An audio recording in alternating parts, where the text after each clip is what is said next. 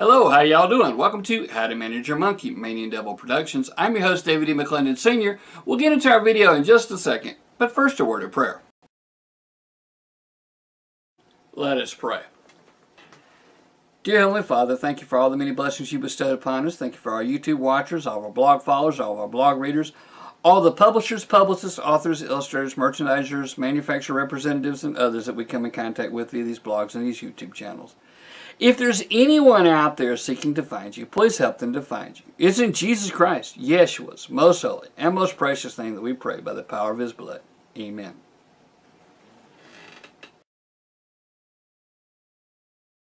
Be heart smart. Understand, treat, and prevent coronary heart disease. It's by Dr. Khan, MD, MPH. And normally I would try to pronounce the whole name, the first name, but I'm just going to mess it up. I know Khan's got to be right because I've got several friends with the name Khan. Of course, they have the Khan as the first name. Anyway, normally when we get books about different medical situations, you have a doctor that's trying to promote his practice, trying to say, hey, you know, we did all this, and contact blah, blah, blah, Doctors Incorporated or whatever, and if you have any questions about this, you can contact my office, that sort of thing. And you don't see that in here. What you see in here is a doctor trying to answer all the questions, and a lot of times you'll see that the doctor has one tool in his toolbox, and he's promoting that one tool, and usually it's some type of medicine that he's helped to invent or help to promote or help to develop or whatever, but some kind of way he has a vested interest in this medicine. And sometimes it's a procedure that he made famous, or a particular way of doing a procedure that he made famous that he's trying to promote, so that he can show his authority in it. But that's not the way in this book. This is completely different than a lot of the other medical books that we've read.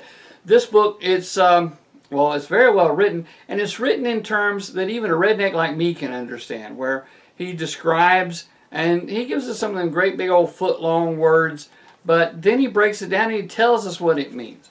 And so you don't have to sit there and say, "Duh, what's that?" You can understand exactly what he's talking about. You can understand when he tells you the different procedures that they have that are possible to prevent, to diagnose, or to fix different problems, that you understand what he's doing. He describes in great detail without getting boring. And he describes in great detail the different medicines and what they're used for. But, now this is very unusual in this day and time, he also promotes diet. Most of the doctors I go to, I've probably been to more doctors than this guy's ever even talked to in the hospital, and he's in the hospital every day. But just about every doctor that you talk to nowadays, he wants you to take a pill. He wants you to take some sort of medicine, and they don't mention anything at all about diet. They don't mention anything about exercise. They don't mention anything about cutting back on your salt. That's from back in the good old days when medicine was really medicine and not just a way of milking the insurance companies for all that they're worth. Anyway, this doctor, he's kind of like the old school doctors, the doctors that, you know, realize that not only is there medicine, not only are there operations, not only are there other procedures and diagnostic tests and that sort of thing, sometimes it's just good old common sense, where you control it with diet, you control it with exercise, or you help control it with diet, or you help control it with exercise. It's not just medicine, it's not just surgery, it's not just this procedure or that procedure.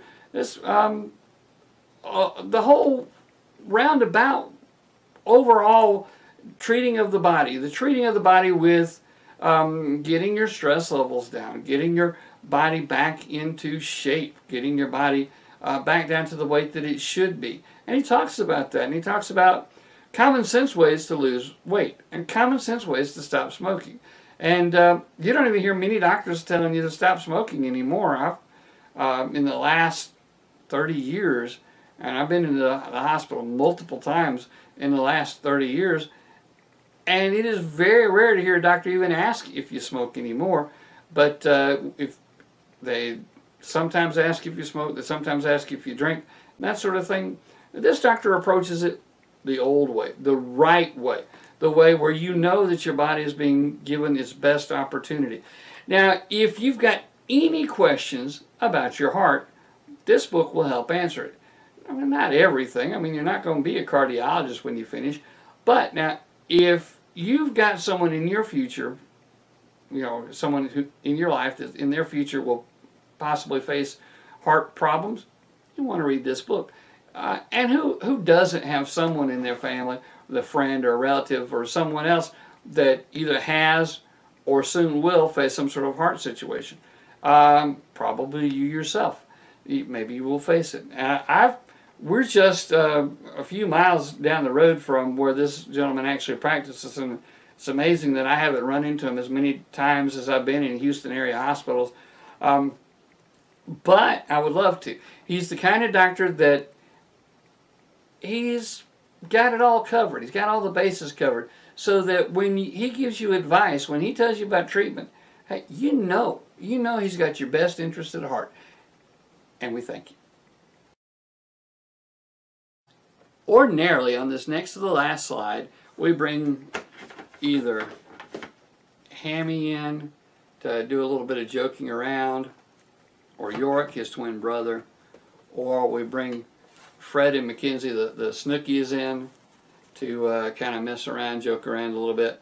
But this is too serious to joke around with. We think that, well, for one, you need to be heart smart, and this book will help you. You need to have a good idea about how to take care of your heart. And because of that, we think that this last slide deserves a word of prayer. We're going to pray for the doctor and his practice, all his patients, and the people that he will come in contact with. Let us pray.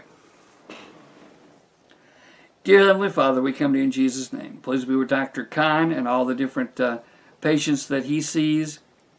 Help him to know the proper way to treat each one, the way that you need to have them treated.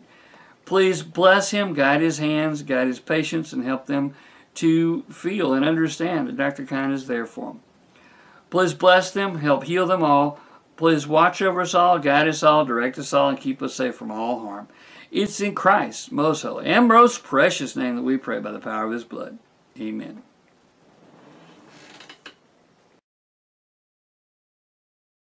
Ready to order? Click the link below.